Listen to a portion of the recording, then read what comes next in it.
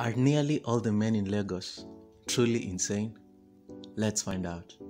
Nearly All the Men in Lagos Are Mad by Damilare Kuku is a collection of 12 short stories on experiences in dating, love, and marriage in Lagos, Nigeria.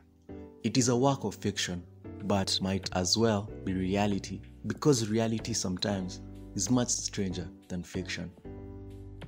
We see harrowing tales of betrayals, double lives, and hard truths as experienced and seen through the eyes of women who are in turn damaged and vindictive. At a point, the point of view switches to the men in the stories, but the message remains the same. Lagos men make stupidly selfish decisions regarding love and relationships. I read the book objectively. Despite featuring a title that I suspected to be slightly sexist, the stories exhibit none of the sexist prejudice that I thought it would have, despite most of the folk I know who've read and enjoyed it so far being women. The issues raised are real ones.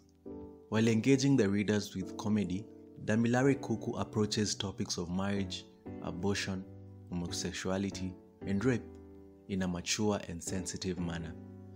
Some men did bizarre things, some men did not. Some women did bizarre things, some women did not. Not that the women were perfect, but the men were too toxic. More than half of the time, women were on the receiving end of bad decisions and selfish acts by men. There were men afraid of commitment, power-thirsty ones, egotistic, and women in different chapters had to deal with objectification, over-sexualization, condemnation, and even rape.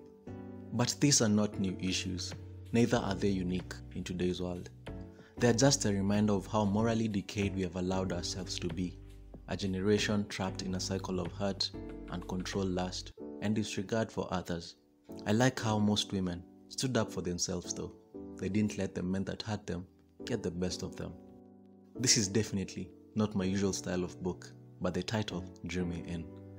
There was a good variety of stories, which shows the writer's creativity, but I found most or all of them to verge on the side of sensationalism and vulgarity, which speaks to a perspective of what some of these Lagos relationships are like. I also thought it could have benefited from a further edit to bring out certain themes better and to add trigger warnings. However, it was an interesting read that made me reflect on the nature of romantic relationships in the society. My takeaway from the stories is that madness, just like misery, loves company. If you like quick and easy reads and don't mind explicit sexual scenes, then definitely give this book a read.